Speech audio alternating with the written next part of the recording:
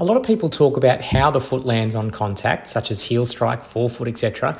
But from the research we see it's more important where the foot lands in relation to our body. Overstriding is defined as landing with the foot contact distant from the centre of mass. Whilst you'll never see someone land underneath their centre of mass, closer to it is more ideal.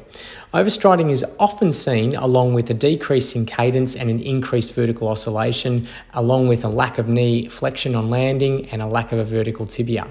From the research, we also see that overstriding increases the anterior-posterior braking forces, is a predictor of injury, is metabolically inefficient, increases patellofemoral loads, increases ground reactive forces, braking forces and joint loading, increased risk of tibial stress fractures, and is a significant predictor of knee extensor moment and braking impulse during running.